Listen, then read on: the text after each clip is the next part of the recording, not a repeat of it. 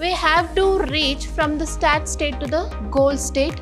How we are going to reach from start state to the goal state? That is nothing but implementing the A-star algorithm. If there are the successor, if it is not empty, then what we have to do? Yes, if selected node from the open list which has the smallest value f of n.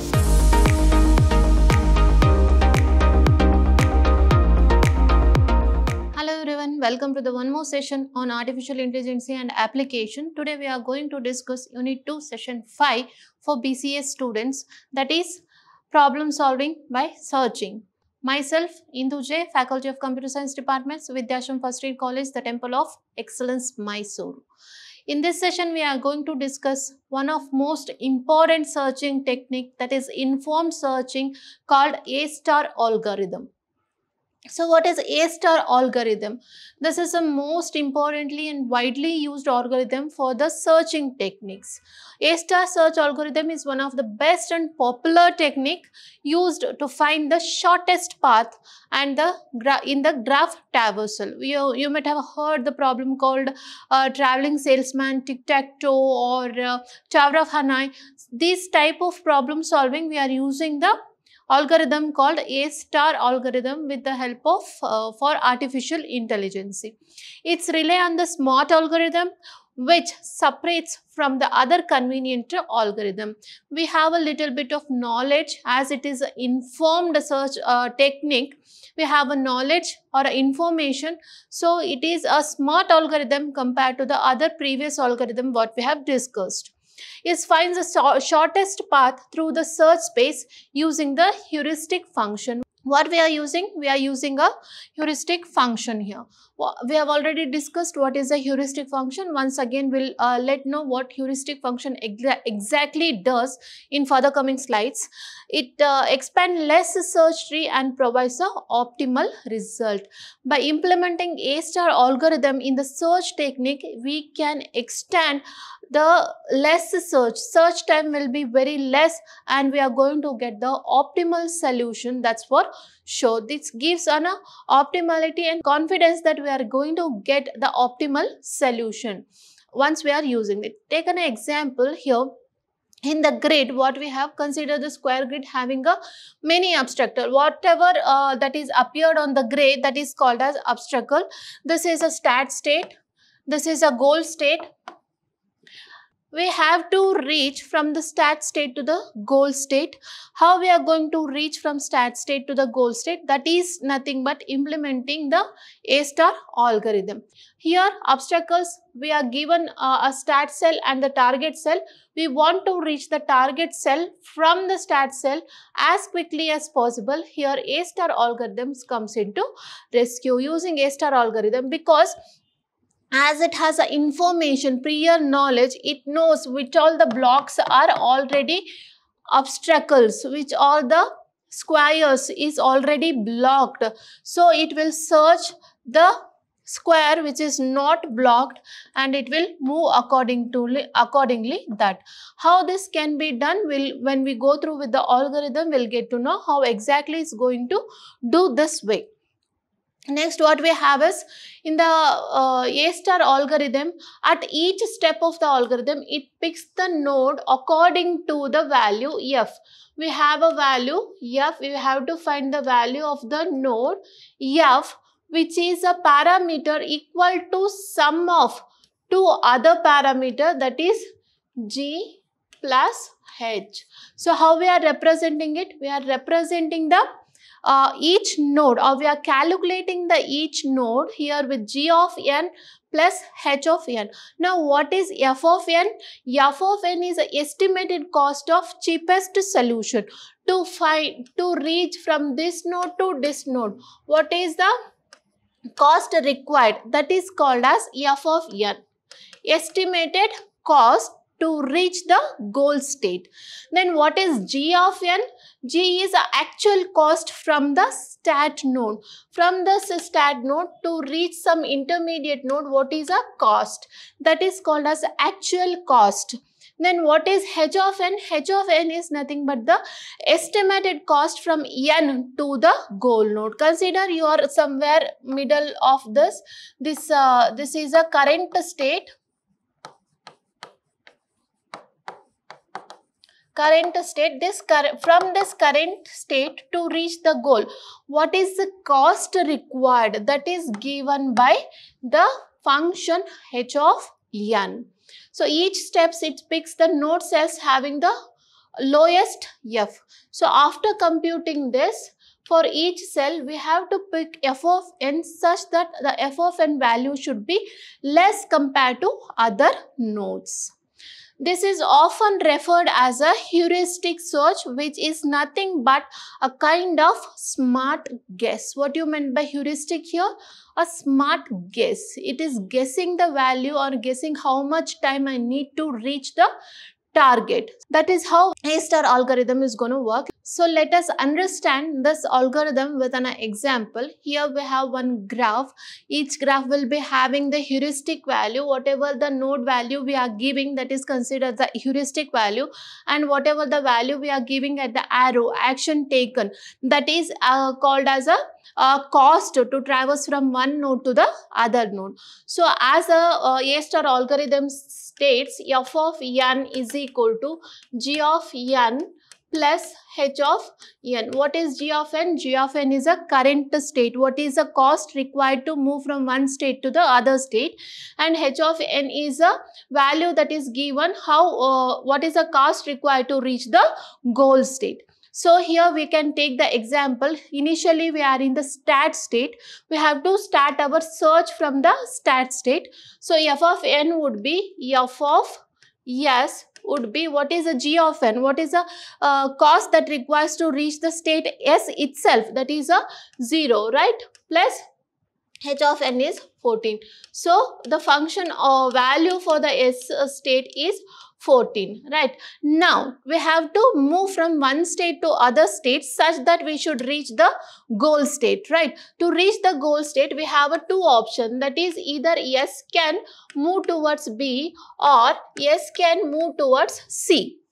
Right, S can move towards B or S can move towards C. So same function we are implementing.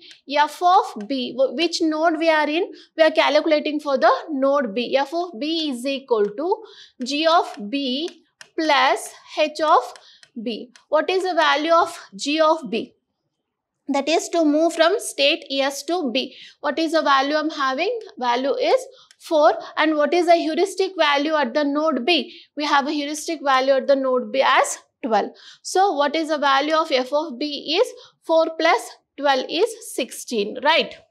So now compute for f of C. We are moving from S to C. If you move from S to C, what is G of C plus H of C, right? So what is G of C? What is the cost to reach from S to C? That is 3 plus what is the H of C value, heuristic value at the C?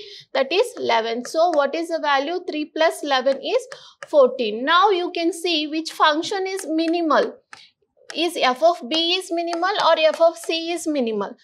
F of C is minimal, right? Because 16 is greater than 14. So we have to find the minimum cost. So we consider the next move as SC.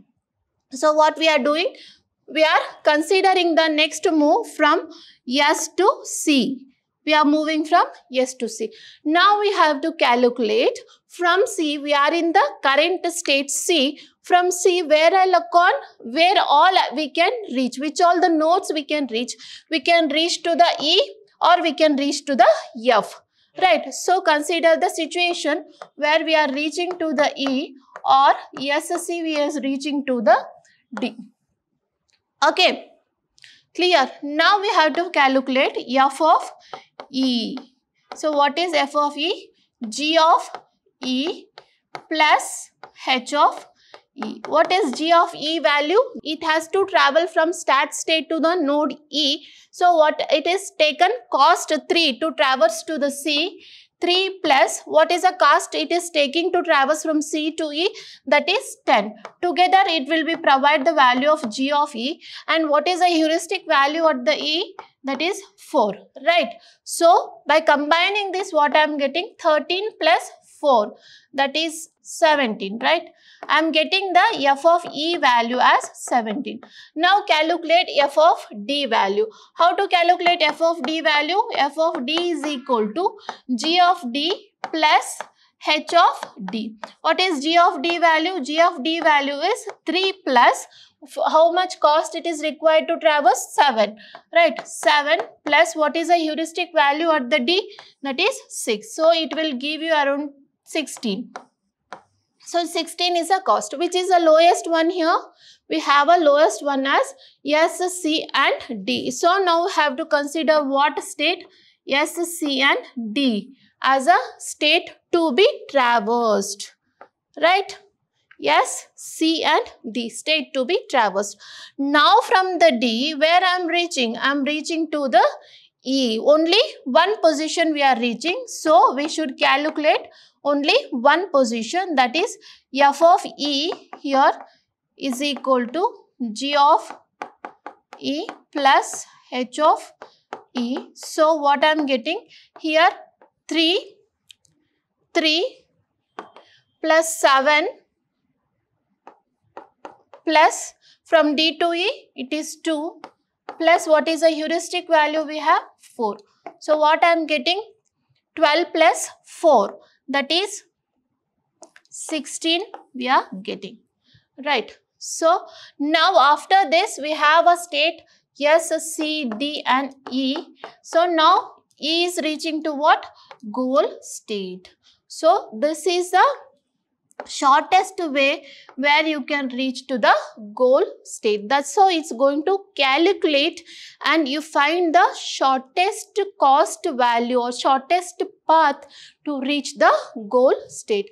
Hope all of you understood with this example. Let's see the algorithm, what exactly algorithm says. We should have initialize two lists. One is called open list and one is called closed list. Put the starting node onto the open list because our searching starts in the starting state. So put that in the open state. Then check if the open list is empty or not, whether we have a start state or not. We have to check whether some successor for that particular node is there or not. If there is no successor, if that is empty, then return failure and stop the searching, stop the execution. If not, if there are the successor, if it is not empty, then what we have to do? Yes, if selected node from the open list which has the smallest value f of n, then what we have to find? We have to find f of n from that start state, whether it is going to the C or whether it is going to the B, which is a shortest value we have for the f of n. We have to select that. If n is a goal node, then success and stop. If either of this is a goal node, we have to stop the iteration there and then and saying that we have found the goal. It is successful and we are going to stop. If not, n is not your goal state, what we have to do? Else expand the node n. So we are in S, we were in B, we were C. So we have chosen S and C. Extend the node n and generate all its possible successor. C will be having one successor D and another successor E, right? So check with all possible successors and put n in closed list. Put this particular n in closed list. For each successor n, check whether n is already in the open or closed list. Whether these successors are in open or closed list, we have to check. If not, then compute the computation function for these two values, that is n, and place that into the open list. We have to find the cost f of n for C to D and f of n from C to E, right? So we have to find this. If n already is in open or closed list, then should be attached to back the pointer which reflect the lowest value. If already computed f of n for these things, then we should take a smallest value or the lowest value for f of n. This has to be repeated unless we reach the goal state. Unless when we reach the goal state. So you are going to find the path for which you are going to address as the goal state within the short time or within the short cost. So that's all about the A star algorithm. Thank you.